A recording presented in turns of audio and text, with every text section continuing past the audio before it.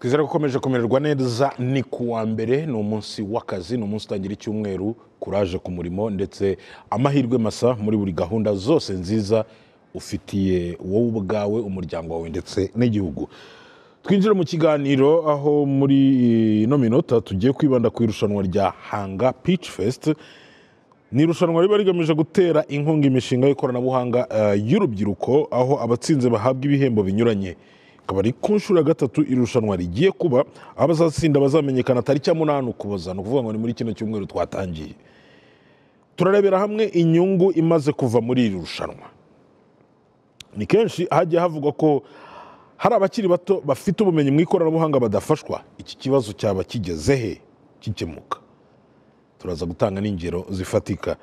Ese ni biki byibandwaho hanzurwa umushinga runaka uhiga iyindi? Kugira ngo tuze gusobanukirwa neza Hanga Pitch Fest ku nshuro ya gatatu, ibizibandwaho, ibigenderwaho, abagiye batsinda aho bageze mu nzira biyemeje yo kuba rwiyemezamirimo kandi bakanafashwa. Reka twakire Yves Iradukunda n'umunyamabanga uhoraho muri Minisiteri y'Ikoranabuhanga. Kaze muri studio. Turi kumwe kandi n'uwagize amahirwe agatsinda Marie Grace Iradukunda yatsinze muri Hanga Pitch Fest umwaka ushize. Waramutse Marie Grace? Aramutse neza. Nyuriramo gatoya umushinga wawe wari wifashe gute, kuri ubu ngubu umeze gute? Tugitangira umushinga wanjye wari wo creating ama games. Kugira? Wo creating imikino. Aha. Imikino ifasha abantu kumenya umuco nyarwanda, ibijyanye n'ibidukikije, inyamaswa n'umurage wacu. Ubu iyo mikino iri kuri App Stores cyangwa byifashe bite, ni bimeze bite? So twatangiye ari amakarita yo gukina, amwe bakina asanzwe ariko mu buryo bushyashya budasanzwe. Noneho dukora n'ama puzzles ariko ubu dufite ubu dufite app turi gukoraho y'abantu bazajya bakoresha noneho bari gutembera ahantu hatandukanye. Mu gihe ushaka umuguide ushobora kumukoresha ariko ushobora no kureba ahantu hose wenyine nta gihunga gihari rwose. Murakoze cyane PS. Afite urugero rw'ibyakozwe n'ubu ngubu yanahembewe. Turebe gato innovation mu rubyiruko rwacu kuri ubu ngubu. Iyo muganira nabo murabona bafite izihe mbaraga mu biki? Murakoze. Ngira ngo ubikomojeho neza. Urubyiruko rwacu munsi hari byinshi bigaragara yuko bafite inyota yo guhanga udushya no gukemura ibibazo bigiye bitandukanye bitwugarije. Iyo urebye iri rushanwa rya Hanga Pitch Fest nibyo tumaze kugeraho. Grace ni umwe muri benshi bamaze kubona ibihembo kandi bagateza imbere imishinga yabo. Ariko ntabwo ari irushanwa gusa. Leta y'u Rwanda yashyize imbaraga cyane mu gufasha urubyiruko kubona ubumenyi binyuze mu masomo cyangwa se n'izindi gahunda zo kubahugura, ariko n'amarushanwa agiye atandukanye. Buryo Hanga Pitch Fest yaje ishaka no kwibanda by'umwihariko kuba arimo gukoresha ikoranabuhanga, ariko ntabwo ariyo yonyine. Hari gahunda nyinshi tugiye dufite. Umusaruro birimo gutanga nk'uko wari ubimbajije, urabona yuko hari abantu mo guhanga udushya. Hari ku isoko urabibona ibintu byinshi bikorewe mu Rwanda binagirana na gahunda ya Made in Rwanda. Bigaragara rero ko urubyiruko rurimo kwifashisha ikoranabuhanga, rurimo kwifashisha ubumenyi bugiye butandukanye kugira ngo bahange udushya, kandi si no ku isoko nyarwanda gusa. Urabona ko bamwe batangiye no kujya ku isoko mpuzamahanga bagaragaza cyangwa se bacuruza ibyo barimo barakora. Bitanga icyizere rero uko ubukungu bw'igihugu bugenda butera imbere, uko aya mahirwe yo guhugura urubyiruko agenda yongera, biraduha icyizere yuko hari imishinga koko izahanga imirimo, ikongera ubukungu kandi ikanakura hanze y'igihugu. Ubwo twahita tureba imbere ya Hanga Pitch uko byari bimeze. Abajene bari bari mu ikoranabuhanga bari ubu baribona muri Hanga, ariko se mbere bari? Urakoze cyane. Nk'uko nari mbivuze, Hanga ni imwe muri gahunda nyinshi za leta. Iyo urebye n'ubundi no kuri Minisiteri y'Ikoranabuhanga na Innovation, twatangiye dufite amahugurwa agiye atandukanye dukora n'abafatanyabikorwa batandukanye. Urugero naguha, hari nka K-Lab na Fab Lab, ni ahantu urubyiruko rwazaga by'umwihariko ari abashaka kwiga gukoresha innovation bakoresha mudasobwa binyuze wenda nko muri coding na programming. Fab Lab kandi igatanga ibikoresho nka za 3D printer, CNC, byatumaga abantu bakoresha design, bakaba bakoresha product ziri physical cyangwa se ibintu bifatika. Aho ni ahantu habera amahugurwa menshi, hagiye hava n'urubyiruko rwagiye rutangira imirimo. Uyu munsi dufite n'ubundi gahunda yo kugira ngo ibyo twita innovation hub cyangwa se aho urubyiruko ruza rukiga ubwo bumenyi tubyongere bye kuba gusa muri Kigali, ahubwo bibe no mu mijyi yose yunganira Kigali, aho uyu munsi dufite innovation hub i Huye, Rwamagana, Rubavu na Rusizi ndetse na Muhanga. Aho nahiyongera kandi ku ahandi twagiye dutegura dufatanyije n'abafatanyabikorwa bagiye batandukanye.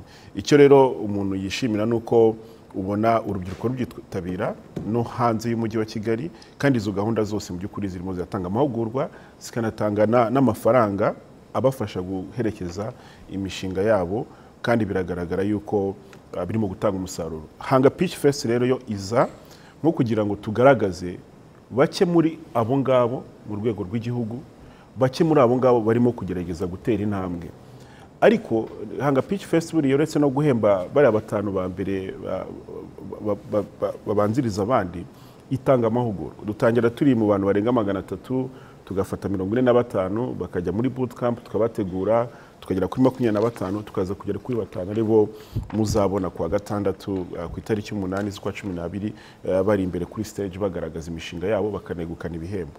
Yego. Na nyuma yaho turakomeza tukabaherekeza. No kuvuga ngo rero Hanga Pitch Fest niyo navuga ni nko kwizihiza bamwe muri abo urubyiruko muri rusange n'ibyo bamaze kugeraho, ariko ni n'umwanya wo kugira ngo dushishikarize n'abandi ari urubyiruko ari abafatanyabikorwa mu rwego rw'igihugu hose kugira ngo baherekeze urubyiruko rugiye rutandukanye mu mishinga yabo.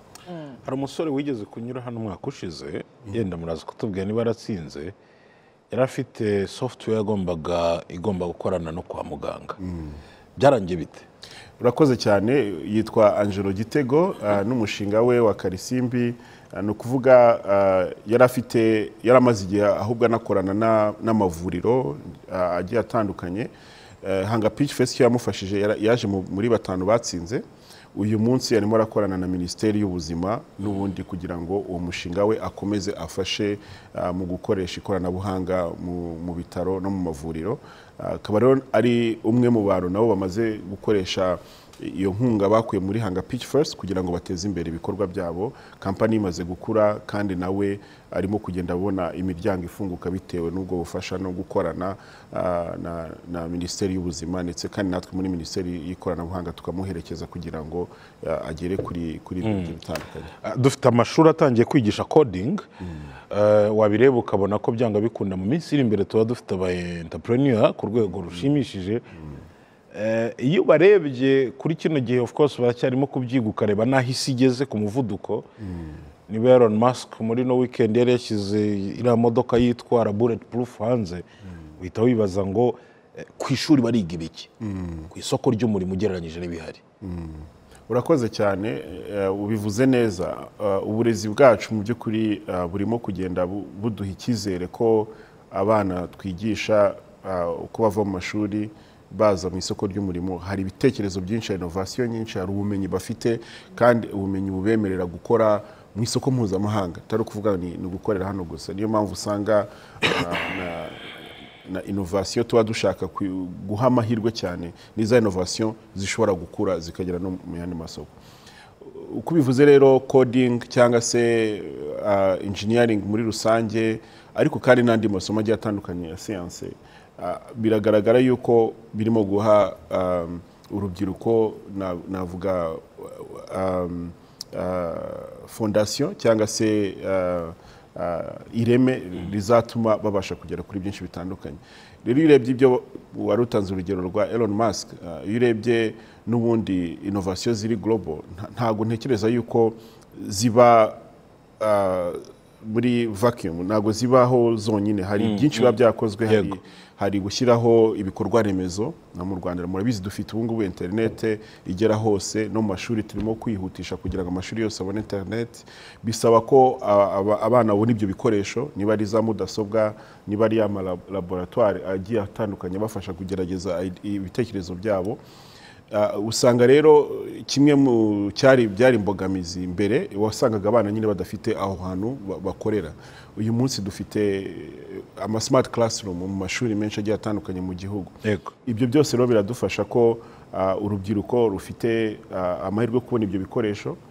Icyo rero twifuza no kugira ngo ese iri rushanwa ndetse n'ayandi yose agenda ategurwa n'ibigo bitandukanye bya leta cyangwa se n'abafatanyabikorwa arabaha yahe mahirwe, aratuma bava he bagana he, nibarangiza amasomo yabo yaba ari mu rwego rwa secondaire cyangwa se université muri kaminuza barahava bajya hehe. Aho rero niho usanga imishinga nk'iyo Grace na bagenzi be gukora muri Hanga Pitch Fest irimo irahanga imirimo, irimo iratuma babana barangije baza bakabona akazi bakanafatanya mu kugira ngo bakomeze guteza iyo mishinga imbere. Ibi rero ntabwo tubirebera ku mishinga mito gusa, tureba no ku makompanyi amaze gutera imbere, tugaragaza yuko urubyiruko rashoboye, bashobora kuzana ubumenyi bwabo mu gukora bisanzwe mu kazi, ariko bashobora no kuzana izo innovation n'ano makompanyi nayo. Dufite gahunda yitwa Hanga Corporate Circle, aho tuvuga tuti niba uri kampani iteye imbere hari urubyiruko bafite ibitekerezo bishobora n'ubundi gufasha kompanyi yawe gutera imbere. So hari urubyiruko bazashinga imishinga ikaba nayo business ubwazo, ariko hari n'abashobora gufasha aya makompanyi kubona ibitekerezo bituma n'ubundi bakomeza gutera imbere. Numva rero ko uko ubumenyi bwiyongera, uko aya makompetisiyo agaragaza ko urubyiruko rwacu rushoboye, turifuza ko ari amakompanyi, ari abikora ku giti cyabo, ari abandi bafatanyabikorwa, bose bakomeza kuza kugira ngo dutize imbaraga urubyiruko rwacu rukomeze gukora n'ibindi birenzeho. Grace, pitching, ikintu bita pitching wakibonye gute, gikorwa gute, biragoranye cyangwa biba byoroshye? Biragoye cyane, bisaba ubushake no kwitinyuka. Pitching ubundi ni iki? Ndi kubivuga umuntu ashobora no kugira ngo ni product iri ku isoko. Pitching ni ukuntu ushobora kugenda imbere y'abantu cyangwa uri kumwe n'undi muntu, noneho ugashobora kuvuga umushinga wawe mu gihe gitoya cyane, ku buryo ashobora kumva ikibazo uri gukoraho, igisubizo uri gutanga, n'ukuntu uri kubikora nawe uri gutagetinga. So utangirana ikibazo, ukerekana igisubizo cy'uko uri kubikora, ukerekana innovation, ukerekana innovation, ukerekana n'abantu bashaka market size, ukuntu abo bantu wenda abantu bazakoresha iyo innovation bangana, ku buryo ureba nyine. Gusa ubamenya gute? Urugero nko kuri innovation yawe wabitangiye ute? Uko natangiye ari ikibazo, kuko cyane cyane nabonye ko hari ikibazo cy'uko ntago duconnectinga cyane n'ahantu turi gusura, cyangwa nk'imico turi kwiga itandukanye, cyane cyane nka dutangiye nko ku Banyarwanda. Tuzi ko turi Abanyarwanda, ariko hari nk'umwana ushobora kubaza ngo urusyo ni iki, ntamenye icyo ari cyo, cyangwa ukamubaza amayugi, ntamenye icyo ari cyo, ariko wasanga ukumva nyine akunda kuba ari Umunyarwanda, ariko ntabwo azi ibijyanye n'umuco wacu, ntabwo azi ibijyanye n'amateka yacu. Ariko ku rundi ruhande ugasanga ibintu bihari byo kwiga ni ama-article manini cyane. Hashobora kuba hari n'abadashaka gusoma, tuvuga urugero, cyangwa badafite n'umwanya wo gusoma, cyangwa badafite n'umwanya wo kureba ayo mavideo maremare. So niyo mpamvu twavuze hari uburyo ubwo ari bwo bwose umuntu ashobora kwiga akabona izo information. Niyo mpamvu twavuze hari abakunda imikino, cyane cyane nk'urubyiruko, ku buryo kugira ngo bakure bazi umuco wabo n'ibijyanye n'amateka yabo, ku buryo bagenda bafite games bashobora gukina n'inshuti zabo cyangwa bari kumwe no mu rugo, bikabafasha guhuza nk'umuryango, ikindi bari no kwiga umuco wabo. So naho byahereye. Noneho twagenda tuvuga ese noneho ni gute noneho twamenya ukuntu noneho dukora iyo innovation, tuyipackaging. So urubyiruko nk'urwo dutagetinga cyane bakoresha internet na telefone. So niyo mpamvu twavuze innovation yacu akenshi igomba kuba iri kuri telefone, ariko tukibuka ko hari n'ababyeyi bakeneye kuba bari kumwe n'abana babo, nibo bafite izo information, ariko ntabwo bagira umwanya wo gusabana n'abana babo, cyane cyane bari mu kazi cyangwa ukabona banavuye mu kazi barushye. Ariko ese ni gute noneho turagarura iyo connection mu muryango, ku buryo bashobora kuvuga wenda mvuye ku kazi mu gihe dutegereje nk'ifunguro rya nimugoroba tukaba turi gukina imikino ishobora kumfasha kwigisha abana banjye ikindi nkanashobora no kumenya ukuntu umwana wanjye yiriwe aho kuvuga ngo bite ni byiza amakuru ni meza ariko nubona ukuntu ari gukina ushobora no kubona ukuntu ari kureacting ukavuga okay maybe umunsi wagenze nabi cyangwa wagenze neza cyangwa bigatuma mugira n'ibindi biganiro birushijeho abishobora gufasha iyo connection mwari mufitanye. Grace, navuga ngo motivation iva hehe amarerero y'abantu bakora imishinga y'ikoranabuhanga twari dufite nyine yo K-Lab ariko ugasanga n'ubundi harimo abantu basanzwe bari familia n'ibintu byo gukoresha machine gukoresha ama gadgets tablet ariko se motivation wowe nka Grace wayikuye he kugira ngo ugere aho utinyuka gutsinda abantu 345 kaza muri 5? Ntabwo byari byoroshye. So ikintu nakundaga technology cyane ndi umwana nakundaga na games cyane ariko ikintu nabonaga nuko byahereye nanjye kuba umunyarwanda ariko nkavuga ese niki kimfasha kumva ko ndi umunyarwanda ese nshobora no guhagarara imbere nkasobanura ibintu byose bijyanye no kuba umunyarwanda yaba history yaba umuco wacu ibintu byose.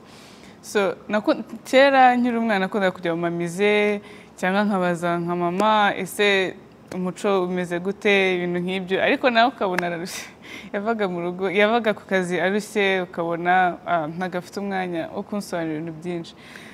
Rero kuva icyo gihe nashakaga wenda nkabaza nka bakuru banjye nkababaza ese bimeze gute ese wenda ubukwe mu Rwanda bwabaga bumeze gute nizihe steps zabaga zikurikirana nakuraga mfite iyo nyota ku buryo nasomaga ibitabo bijyanye n'umuco ariko nkumva ese nimba mfite umwanya wo kubisoma gutya hari undi muntu ufite umwanya wo kubisoma ese ni gute nafasha n'urundi rubyiruko kugira ngo dukure tuzi umuco wacu kugira ngo tutazagera igihe cyo kuyobora abandi natwe tudafite aho duhagaze nk'umuco wacu nyarwanda.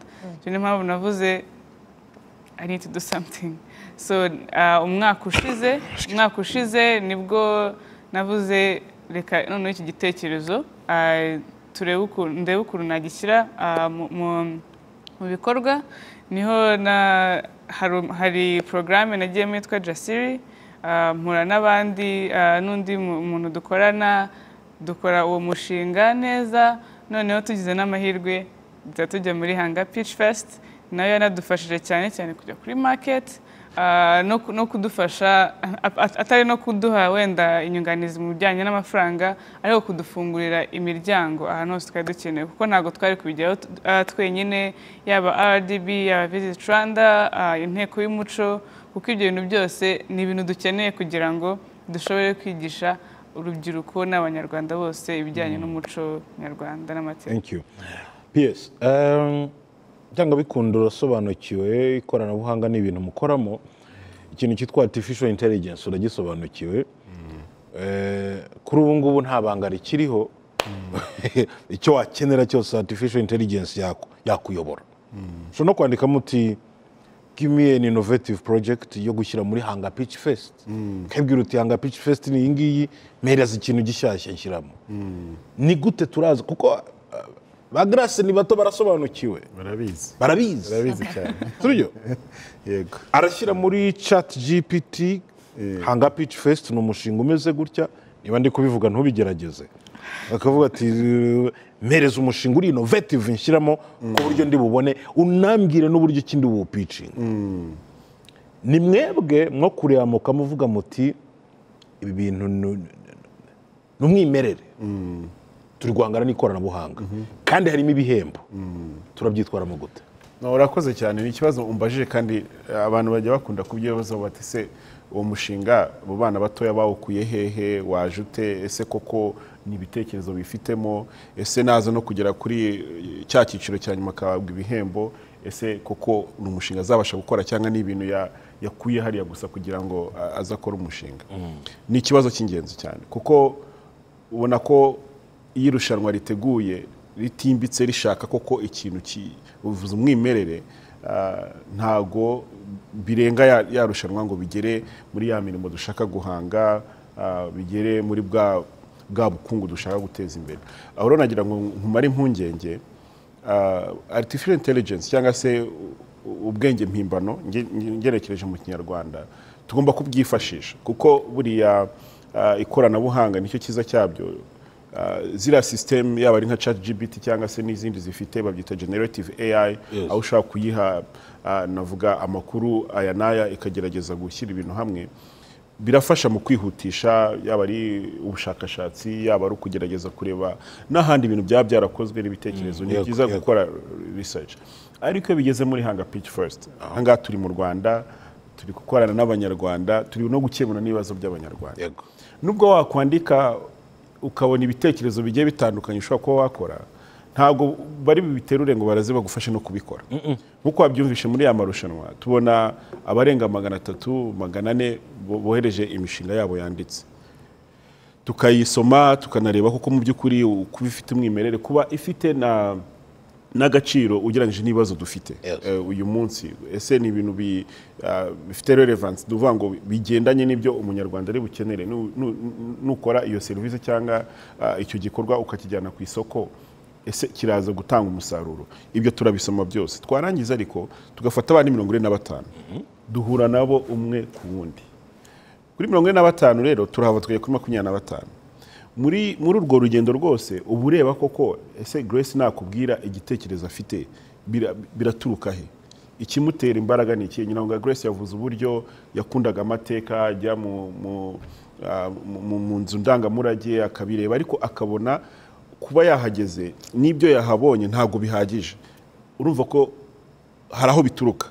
Iyo rero akubwira icyatumye akora umushinga, uhita ubasha kumva ese uyu ni umuntu ushaka gukemura ikibazo gihari, ese we ubwe afite ubushake bwite bwo kugenda urwo rugendo. Kuko mu kanya tutaratangira ikiganiro ndimo ndaganira na Grace, namubwiraga nti ikintu cyita guhanga imirimo cyangwa se gushinga kompanyi ukayikora ni urugendo rugoye. Ni urugendo rugoye. Yansubije ati buri munsi ntuburi gituma wacika intege ukabivamo ukajya se gusaba akazi cyangwa kujya gukora n'ibindi bitandukanye. Bishatse kuvuga ngo rero muri urwo rugendo dushaka kureba ese uyu muntu ntago ari wa muntu bazaza bamwe ati reka tukwihere akazi ka contract kwishyira 500 ngo ahite asiga wa mushinga yigendere.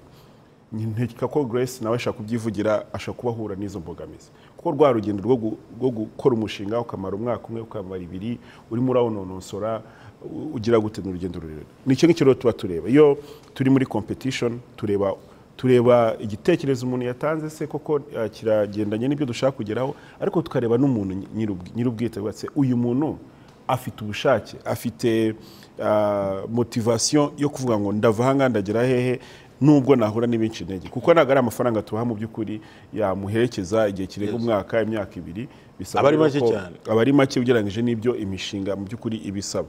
Ariyo mpamvu tuba tuzaguherekeza dushaka abandi bafatanyabikorwa, tuguha inama n'ibindi bigiye bitandukanye. Ariko icyo nakubwira rwose nuko umuntu we ku giti cye muri urubyiruko tuba dukorana nabo abaye adafite ubushake, afite iyo commitment, ntaho bigera. Niyo mpamvu rero tumara igihe kinini 25 bajya muri boot camp, bamaze ibyumweru 2 muri boot camp, bazajya kugera kuri munsi wa nyuma ku itariki 8 hari urugendo bamaze kunyuramo. Bari 5 ba mbere rero buriya bajya kuvamo ari ukubera yuko bagaragaje ubudashyikirwa kuri bagenzi babo. Urakoze cyane ubudashyikirwa. Grace, reka nguhe urugero. Hari umuntu amaze ibyumweru 2 atangiye cleaning company, kandi this is a real story. Bitewe n'uburyo yizimo ko agifite courage mu gutunganya ibintu kandi bigasa neza, abantu batangiye kumuhererekanya, donc baragira ngo abakorera ari benshi. Hari hoteli yabonye ko umuntu akenewe cyane kandi ari kubikora neza, kuri ubu bamuhamagaye bamuhereza akazi k'ukwezi ngo naza abakorere. Yangishije inama arambwira ati aka kazi ngafate cyangwa nkareke nkomeze intambara ndimo. Sinashatse kumenya neza position ariko nabwira nti akazi kareke wewe wikomereza ibyawe. Ati se ko namaze kubemerera, mpita numva ko ari weak, birangira mbwira ati reka ngende mbaganirize numva icyo bambwira. Ariko arashaka kugakora. Wamugira ihe nama? Icyo namugiraho inama ni ugutekereza impamvu yatangiye cleaning company. kubera icyo yashinze kampani akabitekerezaho kuko burya ukita ikibatsi iyo kidakomeye cyane birashoboka ko ushobora kugenda ahantu hatandukanye cyangwa ukagira ibindi birangaza gusa iyo ufite impamvu nini cyane yatumye utangira cleaning company uba uri willing kuyirwanira. Ni nabwo nabonye ko hano hanze cleaning companies zigikenewe kuko yabikoze abantu batabatangira kumubaza ari benshi nawe ushobora kubikora kuko ntago ari monopoly nawe wabikora. Yes. So icyo wenda baza kumubwira ni ukwicara agatekereza impamvu yayitangiye, ikindi akanatekereza abari gufasha kuko najya ku kazi hari araba yimye akazi bagera nko muri 50 just no isegonda rimwe, ariko natekereza impamvu iyo cleaning company izafasha iki abanyarwanda, izafasha iki umuryango ufite umwana utegereje kujya ku ishuri kubera ko yamuhembye, ese no kumekinga ashobora ko ahantu hose hasa neza, ariko najya gufata ako kazi iyo cano yose araba yiciye.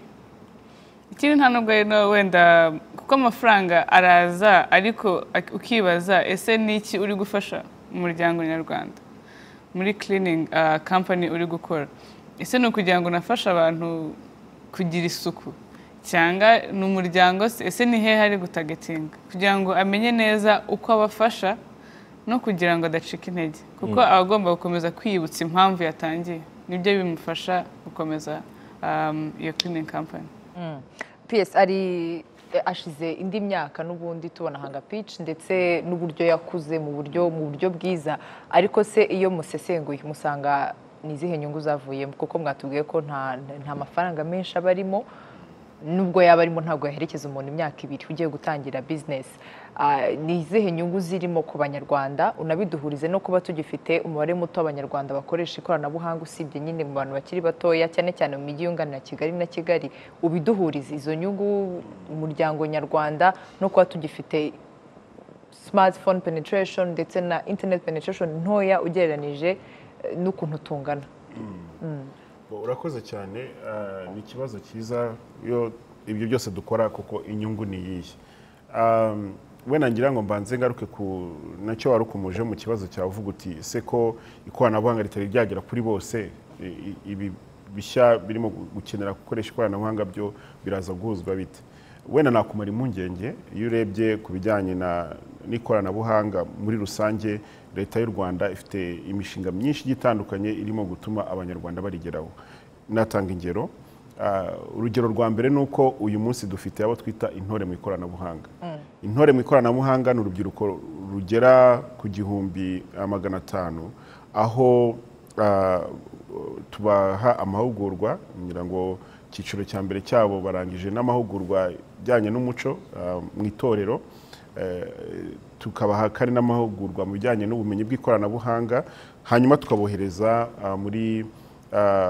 mu midugudu aho bagenda bafite mudasobwa, bafite telefone, bishyurwa amafaranga ku kwezi abafasha gukora akazi kabo, bakahugura abaturage mu bijyanye no gukoresha ikoranabuhanga, yaba ari ukoresha telefone zigendanwa smartphone, yaba ari ukoresha za mudasobwa n'ibindi bigiye bitandukanye, no kubona serivisi nko kubona serivisi z'irembo babyikoreye n'ibindi bigiye bitandukanye. Aho ni hamwe twumva ko kuzamura ubumenyi bw'abaturage mu gukoresha ikoranabuhanga ni ikintu cy'ingenzi cyane, kuko niyo mikino Grace na bagenzi mo gushyira kuri telefone bakoresha ama application birakenera ko wa mubyeyi cyangwa se na mwana bafite bwa bumenyi, so turimo gukora kugira ngo bazamure ubumenyi bwo gukoresha ikoranabuhanga. Icya kabiri, undi mushinga navuga twakozeho mu myaka ishize n'ubu ngubu burimo gukomeza ni kampanye yitwa Connect Rwanda.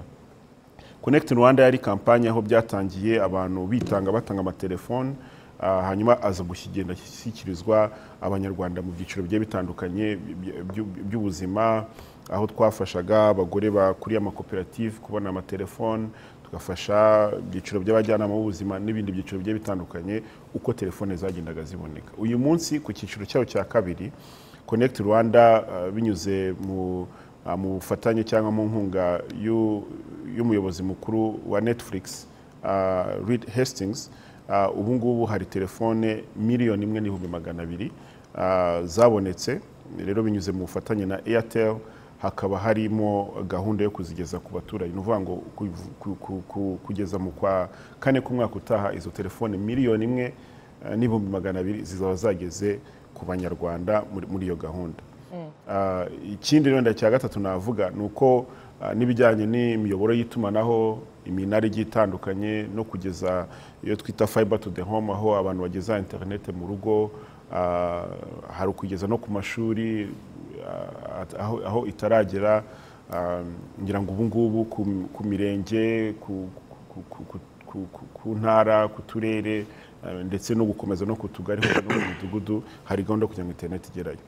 Ibyo bintu byose rero mbishyize hamwe nakubwira ko ikoranabuhanga mu mwaka urimo kuza imbere mu myaka iri imbere riraba riri mu biganza by'abanyarwanda kandi ubumenyi ibikoresho n'umuyoboro w'itumanaho byose bihari.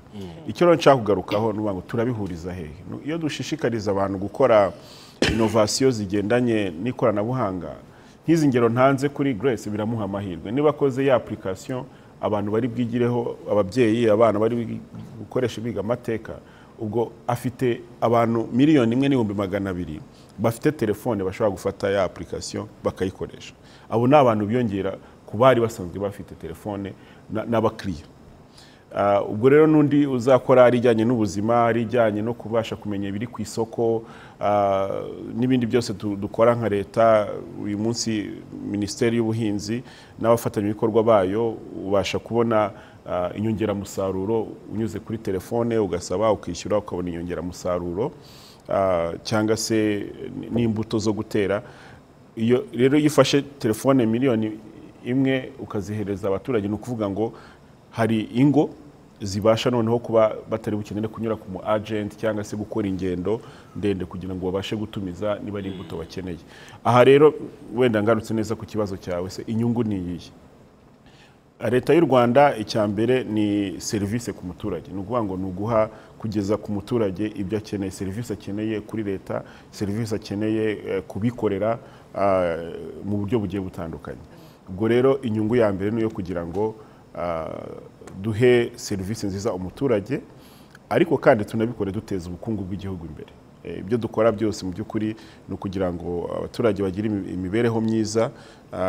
Ubwo rero yaba ari ibisubizo byaturuka muri ba rwiyemezamirimo abato n'abamaze gutera imbere, yaba ari byo n'ubundi leta isanzwe ikora umunsi ku munsi, ni ukugira ngo ubuzima bw'umuturage nyarwanda bugende bwigira imbere. Ubwo rero inyungu ni nyinshi ariko by'umwihariko kuri ba rwiyemezamirimo batoya ni ukugira ngo imishinga yabo itere imbere, ni ukugira ngo bahange imirimo, bihangira imirimo ubwabo ndetse bahangire na bagenzi babo kandi banakemura n'ubundi imbogamizi umuturage aba afite za buri munsi.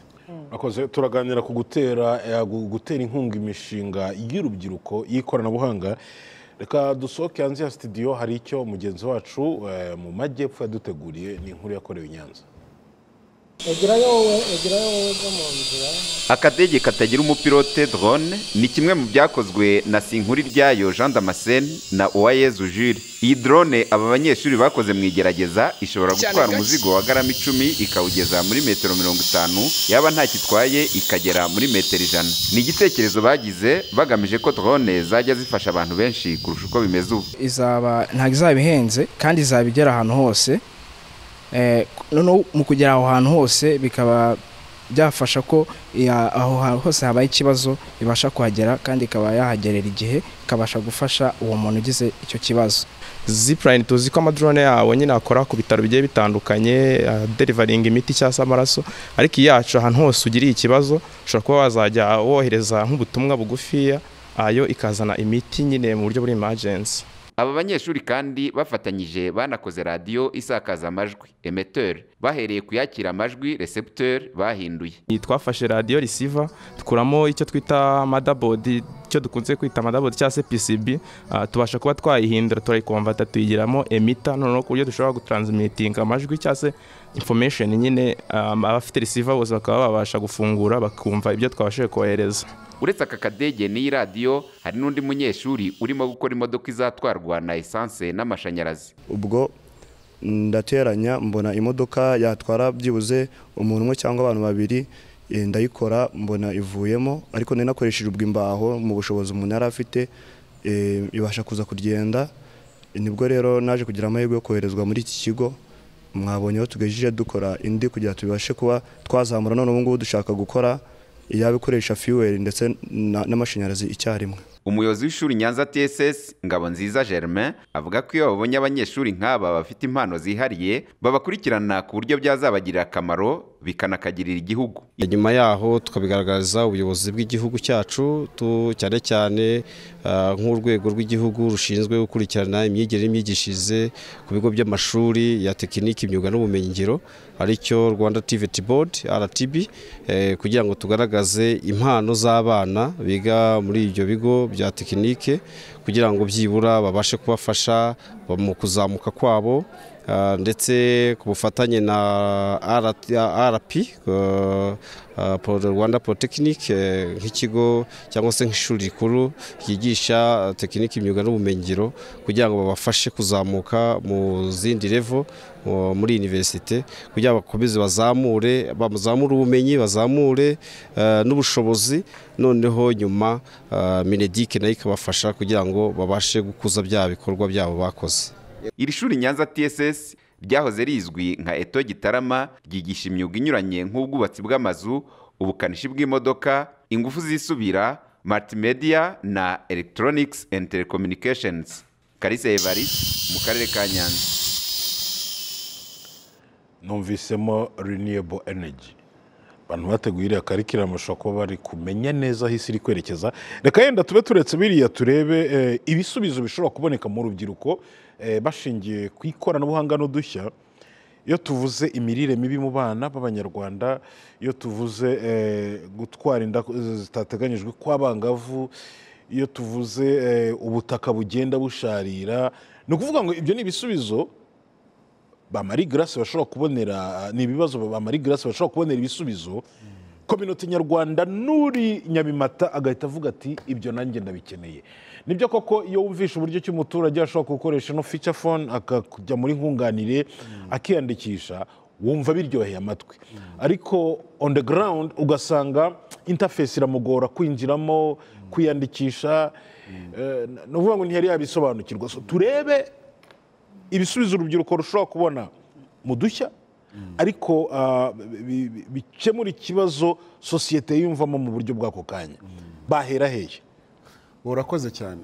Ngira ngo n'ubundi burya iyo igisubizo kije kidafite imizi mu kibazo n'ubundi gihari usanga n'ubundi ntacyo byatumarira mu iterambere. Niyo mpamvu usanga nize kubigarukaho duha agaciro cyane igisubizo ndetse na nyirukuzana umushinga tubiha agaciro cyane iyo bigaragara ko biri guturuka mu mbaraga cyangwa se mu bukana bw'ikibazo babonye abaturage barimo guhura nabyo. Kuko n'ubundi iyo usubije navuga iyo ushatse gukora ku mushinga udakemura ikibazo n'ubundi nugera ku isoko ugiye kugurisha ntawe uzabona.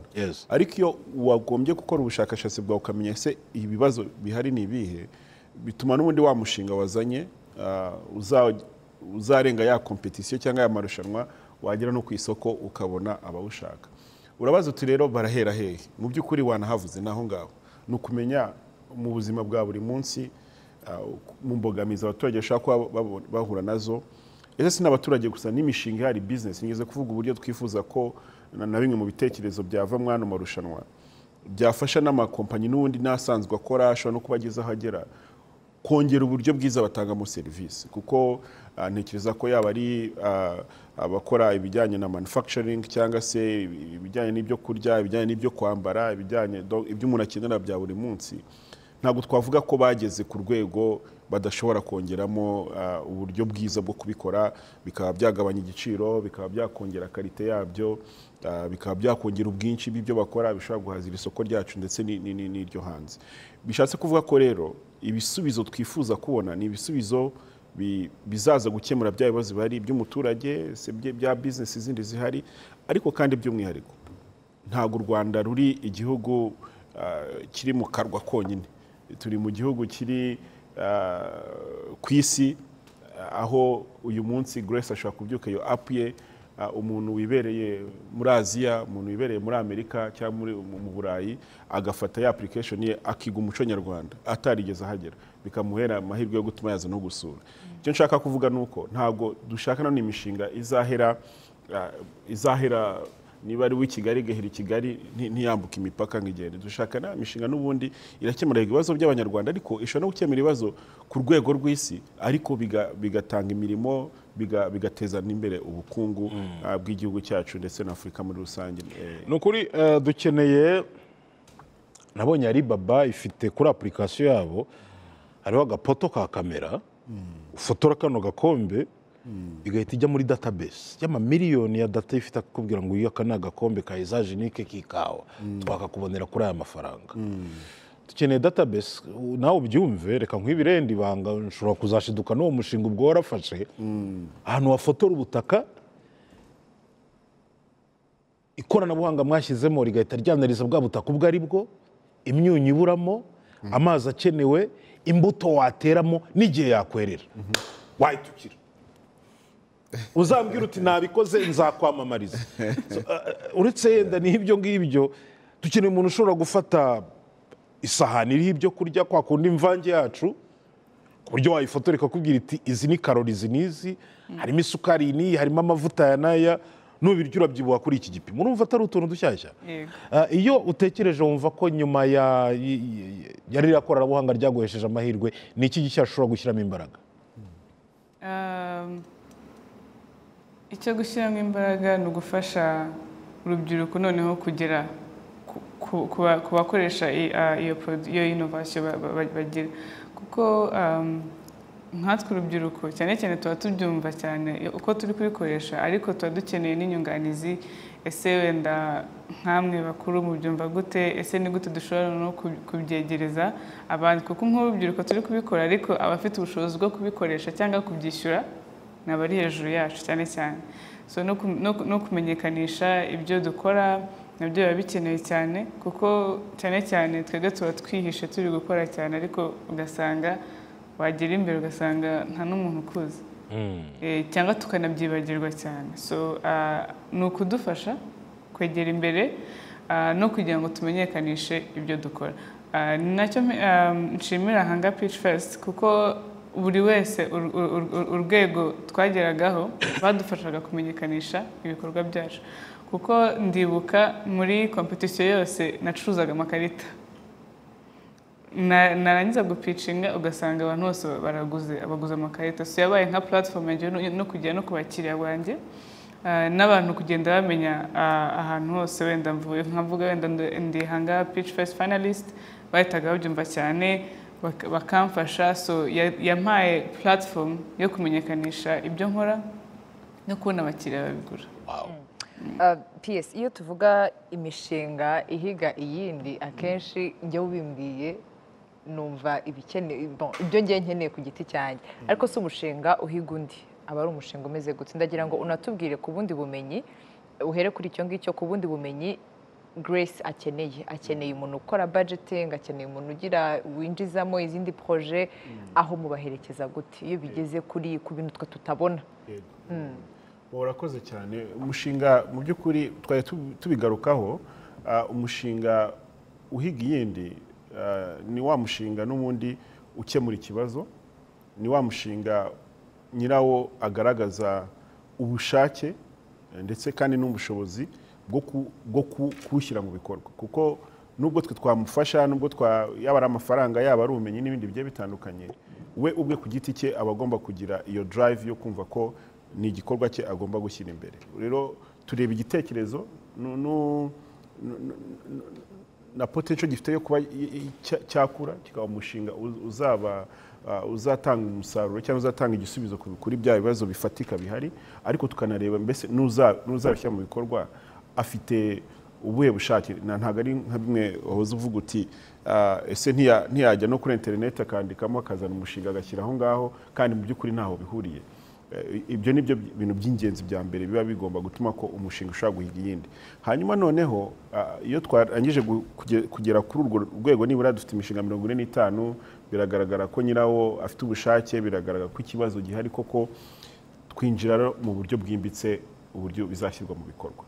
Ariho tugera muri za bootcamp, tukicarana nabo 25, icyumweru kimwe, 2, tukanakomeza kugira ngo bandike umushinga mu buryo burambuye. Uvuze rero ku bijyanye uzategura umushinga gute, uzawumenyekanisha gute, uzakina amafaranga angana gute, azaturuka he, uzakina abakozi bangana gute, uzabakura hehe, ese uzatangirana abakozi 5 cyangwa 20 cyangwa 30, ese uzabona gute amafaranga yo kubahemba. Icyo gihe noneho tujya mu buryo umushinga uzakorwa guhera ku munsi wa mbere, uko uzagenda ukura, no kumenya niba koko umushinga urimo gukura cyangwa urimo kwaguka, cyangwa se no kuko hari imishinga myinshi itangira ntigire aho irenga, bitewe nuko ushobora guhura n'imbogamizi zigaragaza ko igitekerezo cyawe gishobora kuba ari cyiza, ariko uburyo wagishyize mu bikorwa ntago isoko cyangwa ababikeneye babasha kubigeraho, kubigura cyangwa se kubyishimira. Imishinga imwe n'imwe rero irapfa, niko nabyita, irapfa igahagarara.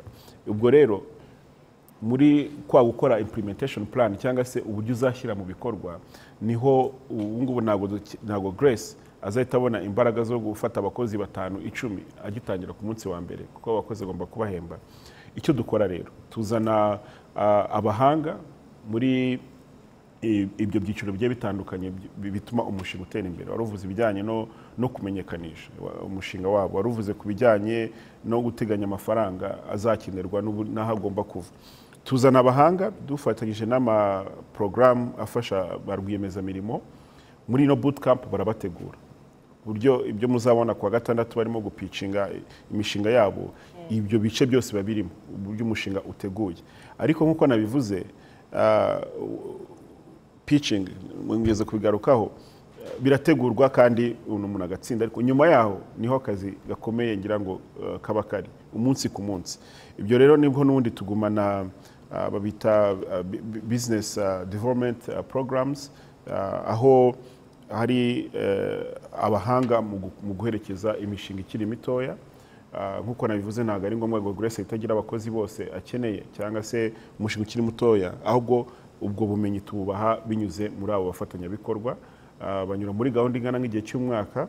Muri icyo gihe kandi hari andi mafaranga dufite muri startup fund, ni ikigega cy'amafaranga tubona kuri Minisiteri y'Ikoranabuhanga. Bayabona bitewe n'uko bagiye bagera biha intego, bafatanyije n'uwo ubafasha ubaherekeza, biha intego noneho uko bayigezeho bakabona ya mafaranga, uko bayigezeho bakabaha amafaranga. Byongere binagarukeho uko nari amafaranga tubaha nk'ibihembo, ntago ari amafaranga yo kuvuga ngo akira ugende ukora ibyo ushatse, oya, ahubwo atwereka uburyo agiye kuyakoresha, tukagenda tuyamuha bitewe n'uko yageze ku byo yari yavuze ko agiye kugeraho. N'ayandi yongereyeho n'abandi bafatanyabikorwa, uwo muntu umuherekeza mu bujyanama muri business ye, bakorana gahunda uko ageze ku byo agomba kugeraho, akaba aribwo abona andi mafaranga. Nzi ko ahita ashyira kirida mu ryinyo mu modoka agataha avugiriza ati ndacyo yose. Oya, ngira ngo nk'uko mubizi, ntago dutekereza ko ino mishinga ikiri mitoya n'abarwiyemezamirimo bakiri bato. Wenda Grace ashaka kubiduhamo ubuhamya, ariko iyo umuntu atsindiye miliyoni 50, ushaka gusanga ari ubwa mbere yabonye amafaranga angana gutyo kuri konti ye. Akenshi rero binyuze no muri experience z'amarushanwa agiye atandukanye twagiye tubona, hari igihe bigorana ko uwo muntu ukiri muto muri rwiyemezamirimo ufata ibyemezo bikwiriye cyangwa se biri bufashe business ye. Hari ashaka gufata ibyemezo bihuye n'ibyo akeneye we nk'umuntu, ariko bitari necessairement ibyemezo biri bufashe business gutera imbere. Aho ngaho rero niho tuvuga tuti ntago turi buhite tuguhereza n'amafaranga yose hatari gahunda twemeranyijeho, utugaragariza koko uburyo wateganyije gukoresha amafaranga bijyandanye n'umushinga uko watugejejeho. Kari amafaranga bagiye bayaguha mu byiciro, ntago byakwiciye gahunda wari ufite? Byamaye kuraje kugira ngo ahubwo nononsore gahunda mfite no kuyikora vuba kugira ngo mbone andi yo kugera ku rundi rwego, kuko ukuntu process yabaga imeze, wagombaga kwerekana ukuntu uzayakoresha, ibyo uzayakoreshamo, ukuntu angana ayo ukeneye muri ayo mezi noneho ukavuga ko andi uzakenera nyuma noneho wamara gukora ibyo bakaguha ayo ukeneye ako kanya nyuma y'amezi iyo wavuze nimba ari 3 nimba ari 4 ukerekana ibyo wakoze icyo byatanze ukavuga ko ushaka kujya ku rundi rwego. Grace, tubwire gato kuri peer pressure abamugenzi bawe bamaze kumenya ko watsinze na famille barabizi ko watsinze one famille celebrate bakwakire nk'umu entrepreneur mushyashya. Of course nabandi barahita batangira kugezaho tubazo tw'amafaranga kandi mu by'ukuri we ntayo ufite ayo ufite naya ubyitwara mute? Byari bigoye ariko nk'isomo batwigishije rimwe amasomo batwigishije ni ukumenya ese ugomba kwitandukanya business nawe ubwawe yaba wowe ugomba kumenya ko uri umukozi wa company ntago company ariyo iri kugukorera uri gukorera company yawe uri gukora kandi nufatamo amafaranga menshi nibwo uri kuyica. So ikintu cya mbere cyamfashe ni ukumenya gutandukanya njyewe na company nkamenya aya ni amafaranga ya company ubwo nimba ntafite amafaranga ntayo mfite aya nimba ari miliyoni zingahe ziri hano ntabwo ari izanjye ni za company ubwo ikintu kitari muri company ntacyo ndakoresha ubwo ni hagira usaba amafaranga ntayafite ndamubwira nanjye nta mafaranga afite. So kumenya ibyo bintu no kubibalansinga kugira ngo namenye n'ukuntu ukomeza na relation ufitanye yaba mu rugo yaba inshuti zawe. So kubimenya no kumenya ko bitandukana binabafasha nabo mu gihe bagiye gukora umushinga bakamenya Grace yakoze gutya nanjye reka nkore gutya ngomba kumenya ko amafaranga mbonye ngomba kuyatandukanya.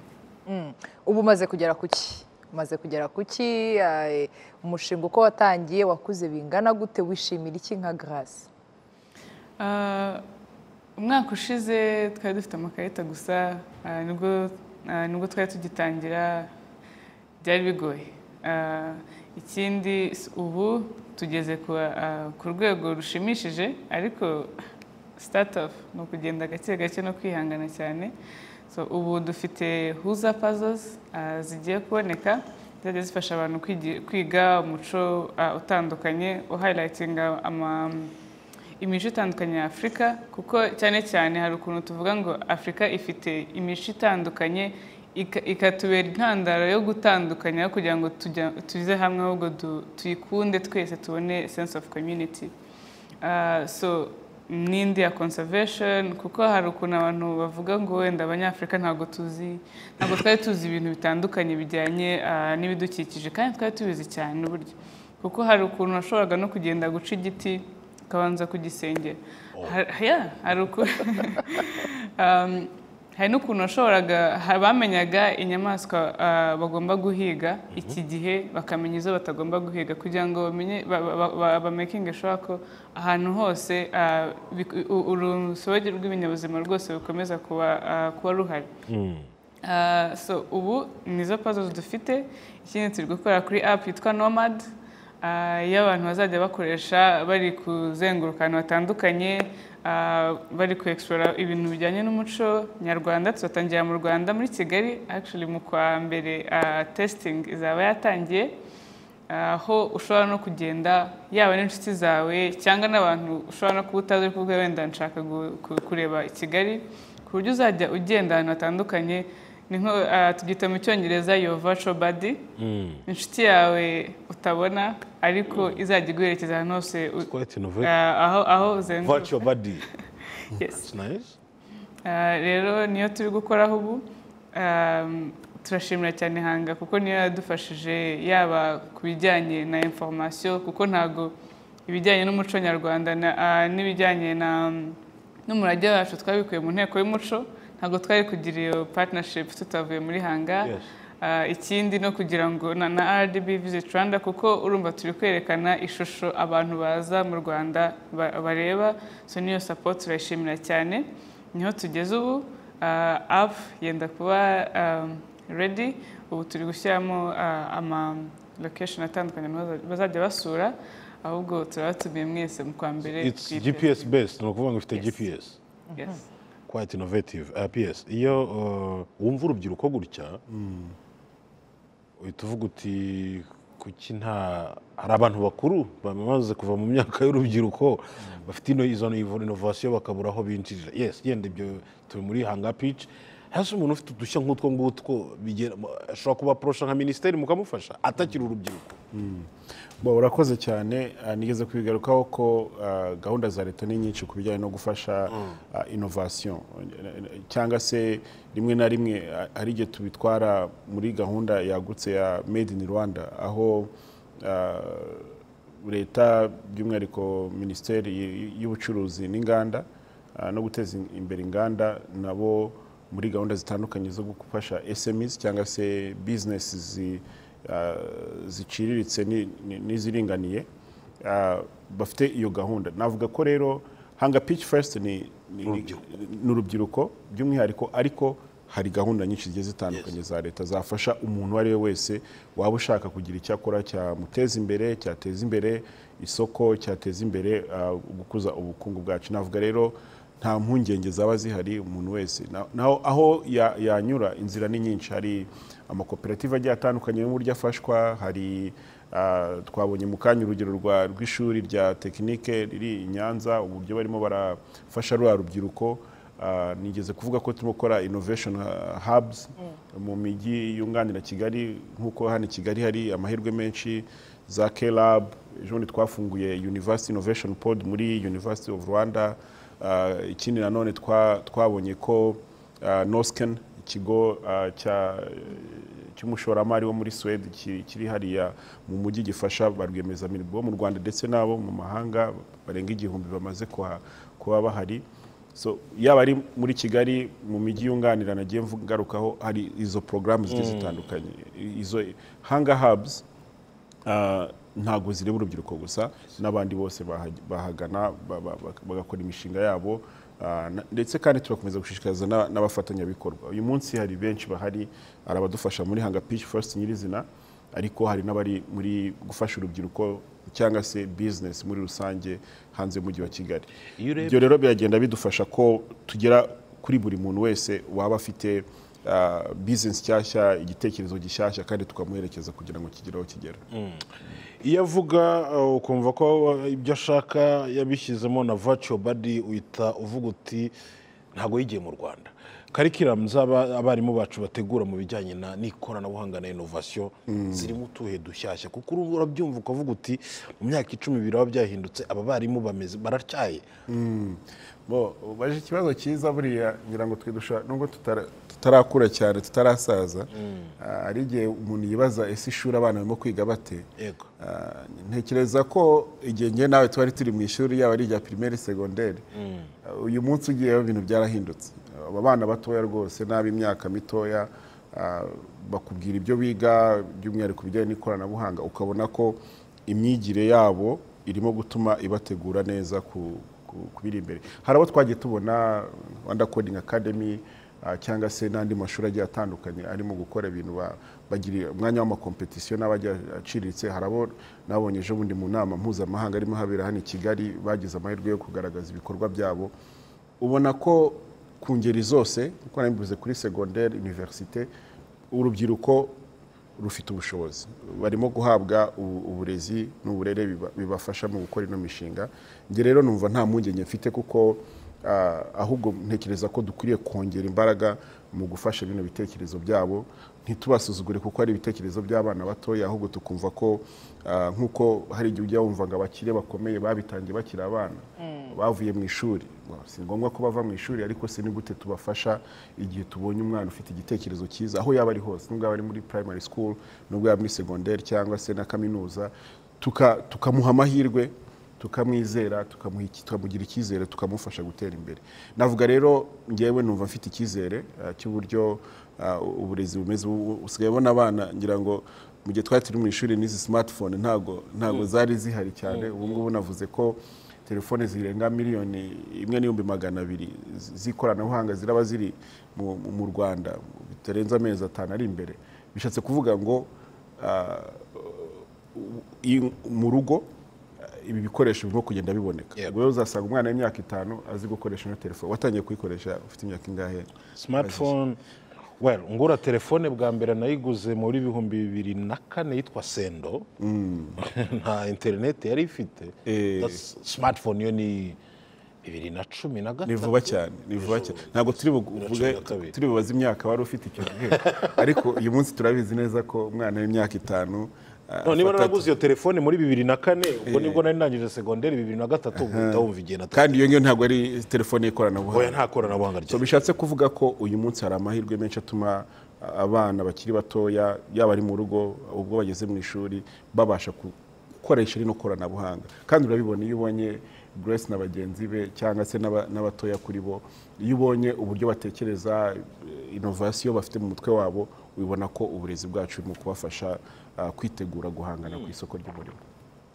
Yego ngira ngo turimo kugana ku musozo utubwire ku kijyanye abaterankunga abafatanyabikorwa hari umuntu ushobora kumva umushinga wa Grace muri aka kanya atavuga ati njyewe mfite amafaranga ntabwo nkeneye kujya muri minisiteri kwandika bampe 2 miliyoni naburaga 3 miliyoni launch n'ibiki agahita bikubita aho ngaho ugasanga Grace yego ari muri competition nawe ariko umwimerere we urahari gusa haje umuntu ufite amafaranga uje guhita amenyekanisha ibintu bye byose njya mu minota umwe dusigaje wa mari impungenge dukurikiye urubyiruko rufite imishinga y'ikoranabuhanga rushaka kugaragaza ariko akaba nyemereye gato Jean Paul turatsinze ari kuduhamagara hari ibyo byanga bikunda amaze kugeraho ku bijyanye n'imishinga y'ikoranabuhanga nyuma yenda nibwo mwaza mugira intervention mutanga yenda tugasoza Jean Paul turatsinze twakwakiriye yego muri se mwaramutse nabo muri kumwe aho ngaho muri studio ubu ngubu tuvugana ubu turi mu mujyi rwagati aho twasuye imishinga y'ikoranabuhanga y'urubyiruko ni umushinga uzwi ku izina rya World Market Connect aho ubona ko batanga serivisi zitandukanye zifasha abaturage kuba batakora ingendo ahubwo bakabyaza umusaruro iryo koranabuhanga ariko ndi kumwe nabo ndagira ngo mwegere hano mutuganize mu kiganiro waramutse Rwanda urabona komeye neza yego ndagira ngo utubwire iri koranabuhanga ryanyu rikora gute ese mukora iki twebwe turi World Market Connect aho duhuza abantu ku isi yose dushobora kubafata tukabahuza abaguzi abagurisha n'abaguzi aho dushobora kuba twafata ibintu byabo product zitandukanye na services zitandukanye twazishyira kuri platform yacu aho umucuruzi cyangwa umuguzi tubahuza batiriwe bakoresha urugendo ibyo se iki gitekerezo mwagikuye hehe hari imbogamizi mwamuhura nazo so icyo gitekerezo tujya kukigira twasanze isi iri gutera imbere ijya mu bintu bijyanye n'ikoranabuhanga aho abantu batagikeneye kuba bakora ingendo cyangwa batakaze igihe bajya gushaka serivisi runaka aho twatekereje ko twakora platform aho abantu bashobora kuba bagera serivisi iyo ari yo yose bayigeraho bari aho bari batiriwe bakoresha urugendo bagasevinga amafaranga n'igihe so imbogamizi duhura nazo ni ikijyanye na internet ihenze ikijyanye no kuba abantu batarabyizera na abantu bakeya cyane abo mu mujyi bamaze gusirimuka babyizera bizera ibintu byo kuba bapurchasinga ikintu kuri internet ko bikora so abandi n'ikindi kibazo gihari ni ikibazo cy'abantu b'abashoramari ko batarabitrustinga ngo badufashe nkatwe nk'urubyiruko tugitangira babe baduha inguzanyo wenda batadusabye ingwate ziri hejuru cyane hari amarushanwa ajya ategurwa na Minisiteri y'Ikoranabuhanga na Innovation amarushanwa Hanga Pitch Fest ese mwebwe mujya muyitabira byagenze bite so ayo marushanwa njyewe kuri giti cyanjye nyamenye ejo bundi nyamenye yaratangiye so ntabwo tweze tuyitabira ariko turi guteganya ko twazayitabira ubutaha hakorwa iki kugira ngo muyitabire munayabyaza umusaruro so njye cyo numva cyakorwa nuko bayamamaza cyane akamenyekana ku buryo natwe twazayitabira ubutaha yego urakoze cyane reka tugane na mugenzi wawe burya kubona Maurice kubona umudamu uri mu bijyanye n'ikoranabuhanga rimwe na rimwe usanga biba bigoye cyane ariko muri iki gihe baranatinyutse nagira ngo mwegere hano mutuganirize turi mu kiganiro waramutse Rwanda ese mwebwe ahangaha mubona uyu mushinga wanyu w'ikoranabuhanga wabafashije iki mubona bizakemura ibihe bibazo uyu mushinga wacu waradufashije cyane ku buryo twasanze byoroshye cyane korohereza abantu nk'uko mugenzi wanjye yakomeza bivuga ingendo zaroroshye umuntu ashobora kuaccessinga service iyo ari yo yose mu buryo bumworoheye nta mafaranga menshi akoresheje mukoresha abantu bangahe kuri iri koranabuhanga ryanyu ahangaha dufite timu y'abantu 10 muri iyi kampani yacu ese ko hari amarushanwa ajya ategurwa ayo marushanwa mwigeze muyitabira kubera iki mu by'ukuri ntabwo twigeze tuyitabira kubera iki impamvu ni uko kenshi ntabwo twigeze tumenya amakuru cyane kuri byo twabyumvisheho ariko ntitwabishyiramo imbaraga ariko next time twumva tuzashobora kubasha kujyamo. Yego, kuri ba rwiyemezamirimo muba mwarahanze imishinga y'ikoranabuhanga by'umwihariko nk'umudamu, imbogamizi muhura nazo ni izihe? Imbogamizi nk'uko mugenzi wanjye yakomeza bivuga cyane cyane nuko abantu bataragira ubumenyi buhagije ku bintu bijyanye n'ikoranabuhanga, ku buryo umuntu yumva kugira ngo ajye kugura ikintu bimusaba kugenda akakigeraho akagifataho, batarasobanukirwa neza yuko umuntu ashobora kujya ku rubuga cyangwa se ku mbuga nkoranyambaga akareba service akeneye bitewe na description iriho akumva yabigirira icyizere kurusha uko yahaguruka akagenda agasanga aho. Ese mwebwe mukora mute? Mwatubwiraga ngo muhuza abakiriya n'abafite ibyo bacuruza, mukora gute? Ese abaturage babizera bate?